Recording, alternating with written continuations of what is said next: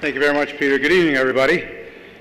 I'd like to thank our media sponsor from Photonics Media and the SPIE for hosting this evening's award ceremony.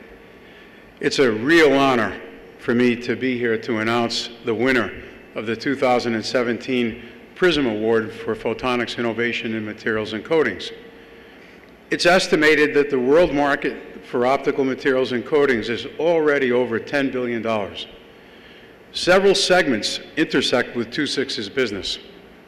The first example is in industrial materials processing, where sustained advances in coatings and materials technologies have enabled successive generations of CO2 laser optics, and now, more recently, also fiber laser optics, to enable the world's factories to improve their efficiency and lower their costs. A second example is in successive generations of optical and data communications networks, where optical fiber, thin film filters, and optical coatings on high-power semiconductor lasers that have enabled those networks to be high power and reliable. These networks have been made cost-effective by employing high volumes of semiconductor lasers, optical amplifiers, and high-speed WDM passive components, including thin film filters. Although outside of II-VI's core business today, we are pleased to know that we operate in a broader addressable market. It's expected that sustained growth will be driven by continuous innovations in optical materials and coatings as a result of anticipated increases in demand from new consumer electronic device applications like 3D sensing, virtual and augmented reality, printed electronics, and wearable computers, among others. For sure, optical materials and coatings are essential to entire industrial ecosystems and represent a critical part of those ecosystems.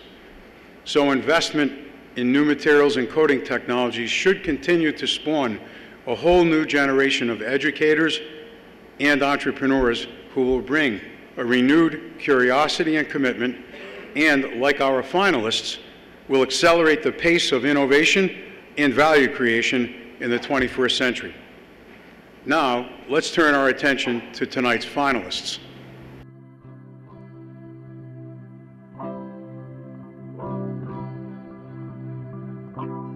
Crystalline Mirror Solutions presents ultra-high-performance xtal mirror mid-IR optical coatings, completely redefining the performance metrics of reflectors. Single crystal synthetic diamond by Element 6 is versatile and robust. The single crystal diamond has the widest transmission of any optical material. The innovative quantum film from Envisage efficiently senses light and tailors sensitivity with a dynamic global shutter system.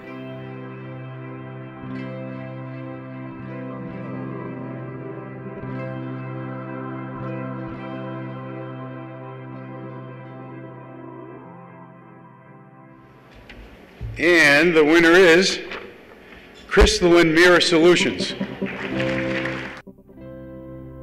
Crystalline Mirror Solutions from Austria is a global leader in ultra-high reflecting and fundamentally low-noise crystalline super mirrors. This is their first time as a finalist and their first win.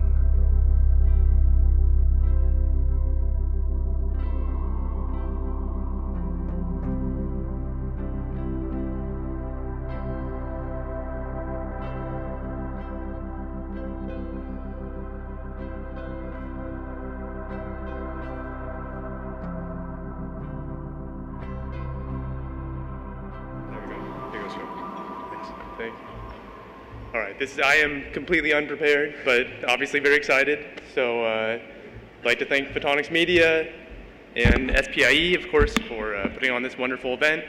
And of course, the infinite wisdom of the judges for making this decision, which I'm slightly biased about. I thought we had no chance of winning because we were sitting in the very, very back, so I figured they just moved us away from the stage. It's really exciting to be here. The company's existed for 3 years. Our core business was in really precision metrology. And just as a sort of funny side story, this product line came out of poster session at a conference over beers discussing how far we could push or how long of wavelengths we could push the operating window of our coatings. So go to poster sessions, have beers with people, and talk about weird ideas. That's my point.